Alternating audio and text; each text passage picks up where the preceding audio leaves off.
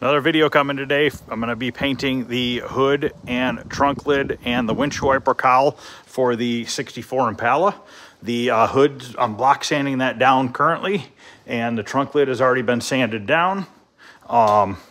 It's in here, a spray booth, sitting here waiting.